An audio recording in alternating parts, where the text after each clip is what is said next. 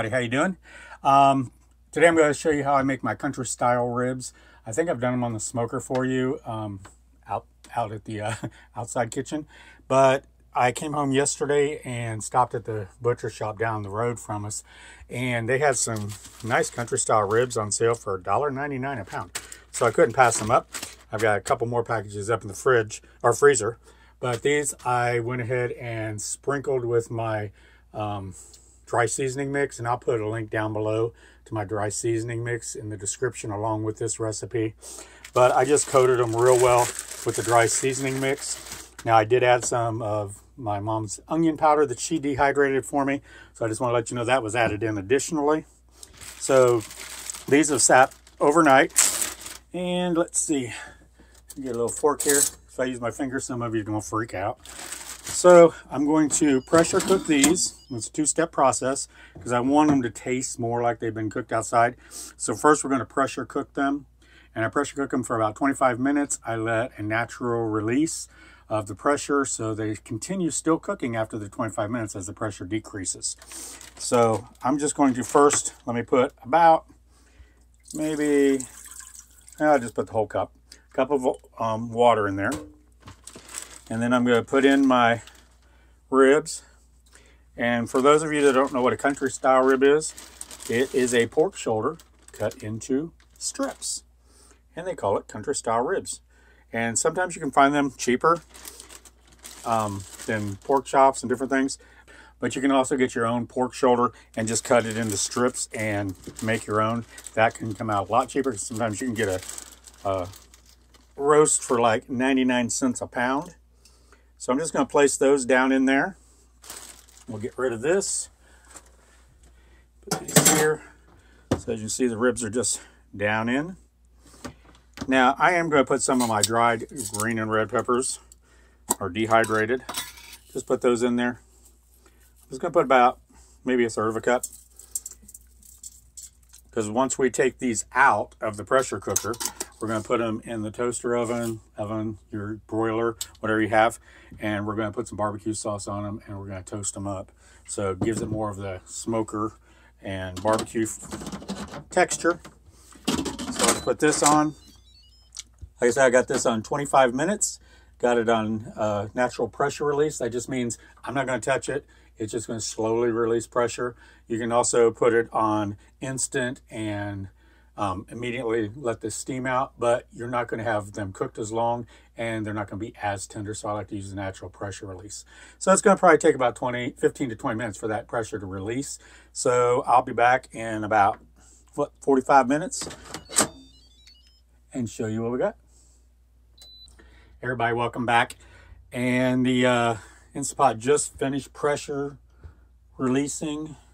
So let me open this up. Now, when you open up your Instant Pot or any pressure canner, always tilt the lid towards you so the steam goes the other direction. So I'm going to pick it up, and I always put it over top of the pot because you can see some of the water is dripping down in there. All right. It smells so good in here. And sorry I took off earlier so fast and got this together. Getting home now, I mean, I've got like 15, 20 minutes before dark. So I had to get back there and feed the quail, check on the quail, because we've got 7 hens and 7 roos. I don't know how I come up with that combination. You can only have 1 rooster per 4 to 6 hens. I had that kind of combination, and my roosters are just mean little crappers. Here's a picture. This is what they did. I call her Loretta. Just tore up her head. I'm not sure why. And some people told me when I was talking to them on Facebook and some of the groups that it's their breeding thing. No, this isn't breeding. He didn't pull just a few feathers out. He was just whomping on her, and he had blood all over the front of him. He got thrown out of the thing real quick, and he's now in solitary confinement, and I think he's being sentenced to the pressure cooker or the slow cooker real soon, because I'm not going to tolerate that. So unfortunately, all of my roosters are separated. I've got 2 in the brooder separated, so there's 1 and 1 because they both were picking on people. And then I got two roosters up in one pen and 3 down in the other who are getting along. Then I got my hens in opposite directions. So I'm not sure why the roos are being the way they are. So I just had to get out there real quick and check on them and get them fed and watered, because I'm having to change their water a couple times a day now when it's freezing.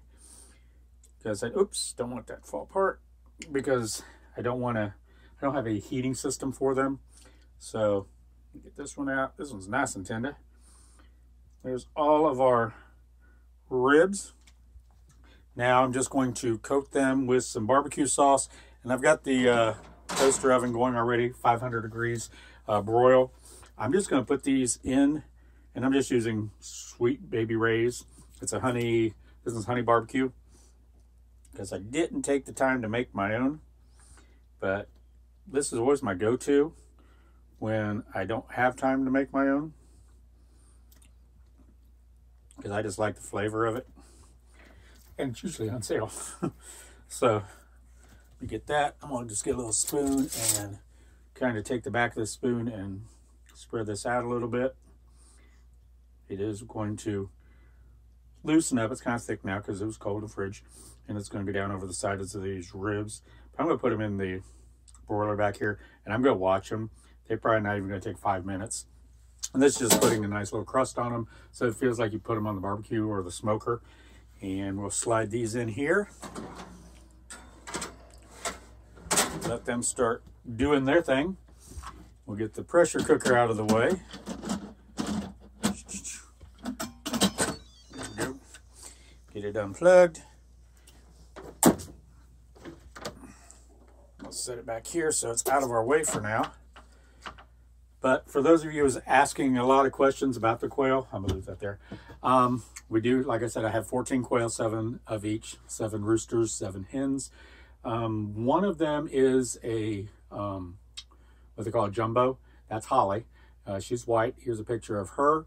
She's the one that we hatched. Unfortunately, when we did our hatch, I think I got 24 eggs, and only one of them was fertile. Well, actually, I'm lying. 3 of them were fertile. The rest were not fertile. 2 of them tried to hatch, and during their pipping stage, I don't know if the humidity wasn't high enough, but 2 of them did not make it out of the shell. The rest we candled, and they were not even fertile. They didn't even try to become anything. But Holly is, and here's a picture of her as a baby the day she hatched. She was so cute. She was like this big. I mean, you saw the size of those eggs that they come out of, and she was just the most adorable. She was yellow when she hatched, and within, let's see, 2 weeks, this is what she looked like in 2 weeks. They grow fast. So she's a jumbo, and the rest of them I ended up, because I didn't want her to be by herself since she was the only one that hatched, and I found a gentleman up in almost at the Kentucky border who raised quail, and he had standard quail. They're just the regular size quail, and he had some that were the same age, actually born or hatched 2 days after she did. So I got those and put in with her so she wouldn't be by herself.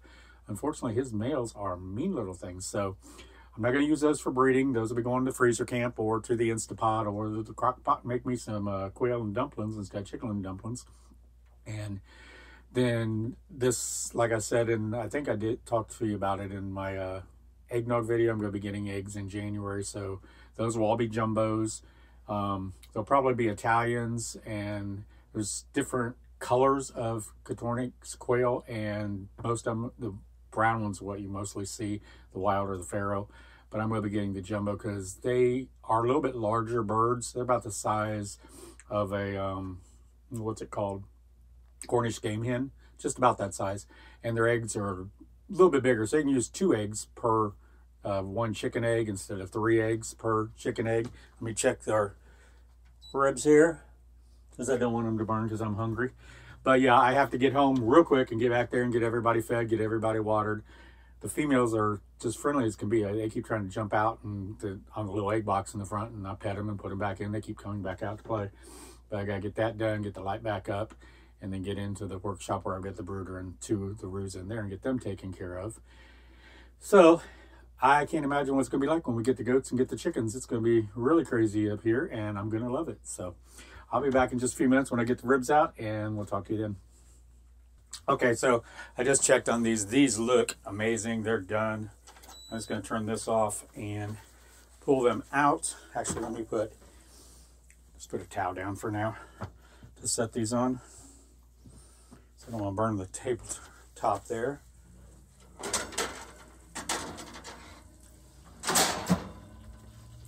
There we go. Nice and hot and bubbly. Can't tip it much more because I'm afraid they're going to fall right over. Let me get these out of the pan because I am all kinds of hungry.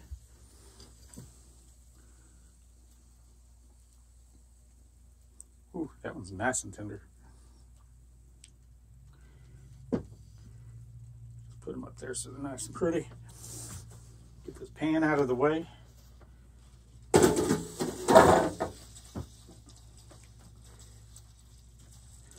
And we're going to give these a try. Probably not going to need this knife. I'm not sure why I did. Nope, I'm not going to need it. Those are nice. They're just falling apart. Look at that steam coming off there. I'm going to put it in my face. I'm going to burn my face.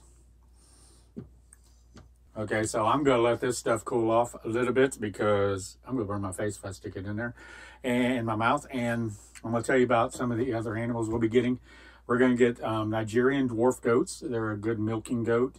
I'm hoping to find a nanny that's either just had babies, they're kidded, and maybe get her and the kids, or maybe that she was just weaned off so we can have milk immediately. If not, hoping to get a nanny that's still pregnant. Nigerian dwarf goats are different than regular goats. Most goats only you can breed twice a year. Nigerian dwarfs, like once a month, they go into heat so you could breed them. So if we get a couple of nanny or female goats, we should be able to have milk all the time, which is what we're going to be drinking. No more buying at the store. Some people ask why we're not getting a cow. We don't have the room for a cow up here. We don't have the grazing area for a cow. Goats, we got plenty of woods. We got a little bit of green out there. There's plenty of stuff for them to eat, and they're easier to keep. And the Nigerian dwarf goats are just a little bit bigger than Brody. So we'll have those. Also getting chickens, some guinea hens, and probably turkeys. That'll be primarily the beginning. I'm also thinking about getting a miniature donkey. That's kind of like for protection of the animals because they will guard against coyotes and kick the crap out of them and if they can get to them. But we'll also get a guardian livestock dog too. So I'm thinking by the end of summer, this coming year in 2024, we're gonna have animals all over the place. It looks like this has stopped steaming so bad, so now I'll quit talking and stalling and give this a taste. I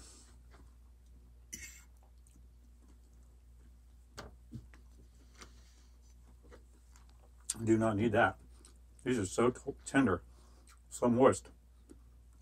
This is an easy throw to get. As you've seen, I came in, took them out of the refrigerator, stuck them in there, went and did my chores, took care of the animals.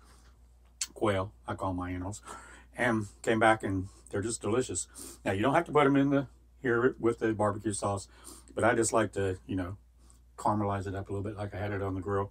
Doesn't taste like it's on the grill, don't have that smoky taste, but when it's 30 degrees outside or below 30 degrees outside, this is a quick, easy fix. So give these a try.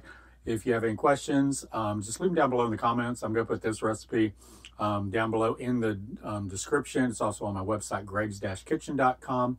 If you have any questions and you don't see me for a little bit, you can check my website, Facebook. I'm on Facebook, and our community page here. I'll be putting more things there. I appreciate Mom helping fill in while I was busy. We're getting everything built out here and getting everything done and to change the weather. So looks like you're going to see me a little bit more now because I'm stuck inside in the cold when I can't do stuff outside. So we'll get a few more recipes. So until next time, y'all take care. I appreciate you all. Don't forget to hit the like button. And a lot of you have said that you're not getting notifications of my videos. Go check, make sure you're still subscribed because the logarithm, whatever rhythm that YouTube has keeps taking people off. And it's not just our channel here. All the channels, people keep getting dropped off there. So just go back and make sure that you are subscribed and hit the bell. That'll let you know when we drop another video and put one up. And until next time, take care. Love you all and God bless. Bye-bye.